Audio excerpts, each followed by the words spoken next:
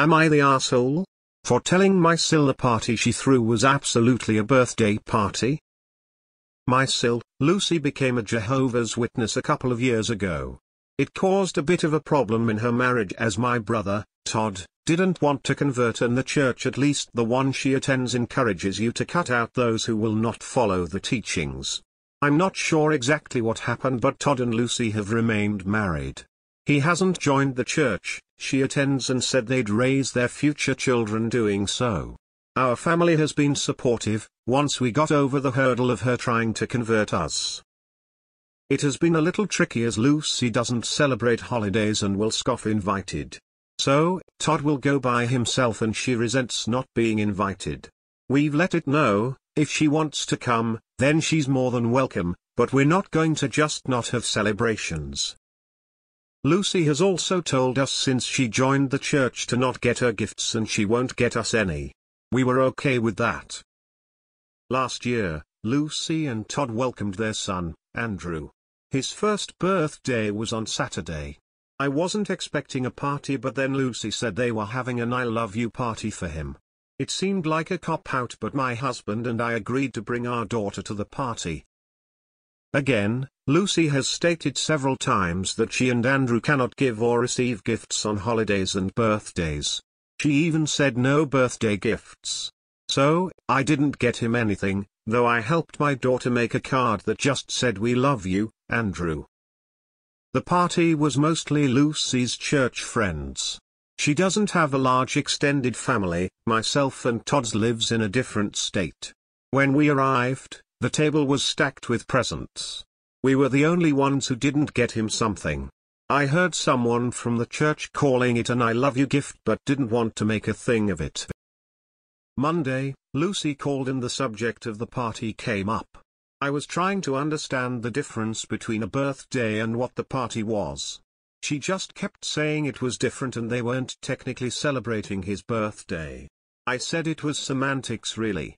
It'd be one thing if they celebrated it on a random day, but it was on his birthday.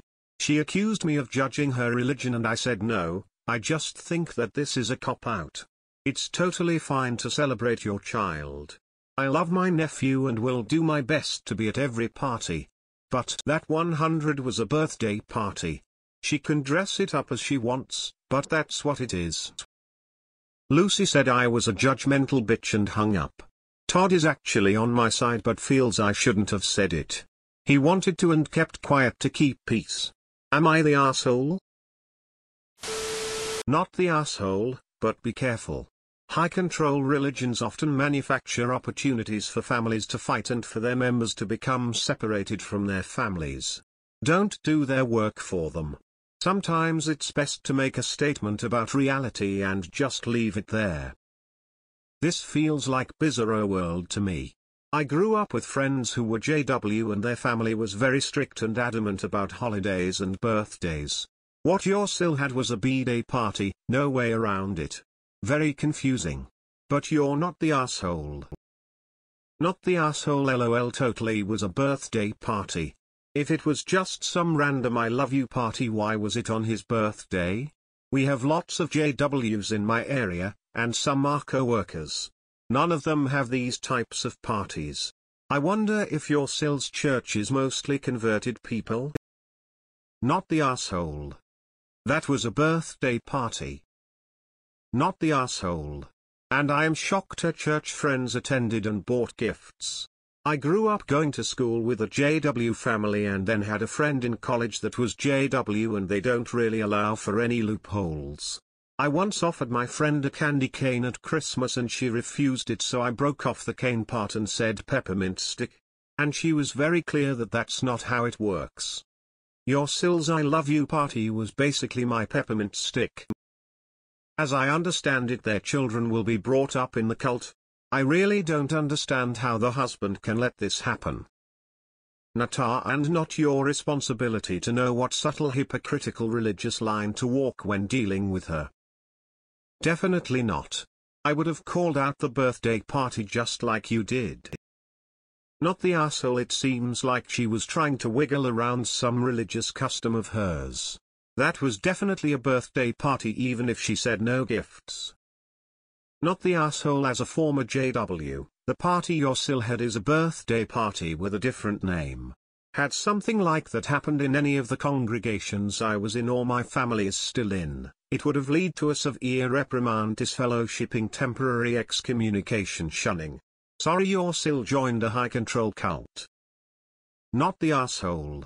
I always thought this sort of thing was one of the more incomprehensible bits of religious craziness, similar to the convoluted stuff some Orthodox Jews do so they can live normally while technically not doing any work on the Sabbath. Like, do you think you're tricking God? Surely if he existed, he would not be so easily fooled, and probably quite angry at you for trying. Not the asshole. You were at a birthday party. Not the asshole. I wouldn't be able to tolerate that kind of silliness. Not the asshole. She's made things awkward by refusing invitations and making a big deal about parties, but then had one of her own. Also, she's made you feel bad by being confusing over the gift situation. I'm sure you would have liked to bring one. If someone put me in a spot like that, I'd have words, certainly. She can dress up her party however she wants, but causing awkwardness in the family isn't acceptable, whatever her religion. Info. Who mentioned the party first during the phone call?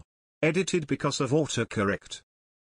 Lamauso. I spent 16 years of my childhood as a JW, and if anyone from the congregation heard that a sister was throwing her son a I love you party with presents, on his date of birth, your sister would have definitely gotten the talk from elders. I put the words titles they use in quotations BC. I still find it ick.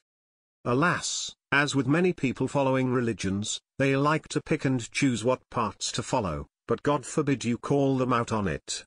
Not the asshole toe. Info. Are you sure she is a witness and not in some other kind of cult?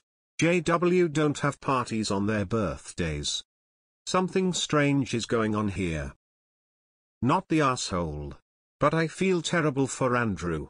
He'll probably grow up feeling guilty for his birthday, and receiving any birthday gifts. Not the asshole.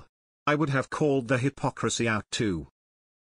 Not the asshole. My cousin and her 9 kids recently left this religion after divorcing her abusive husband who brought her into it in the first place. The kids between ages 2-16 have been experiencing holidays and celebrations for the first time this past year. The amount of giddy joy they've expressed from those experiences is heartwarming but also depressing, all things considered, with their past. Not the asshole. This is such a weird situation, lol. Your SIL made the choice to become a JW as an adult.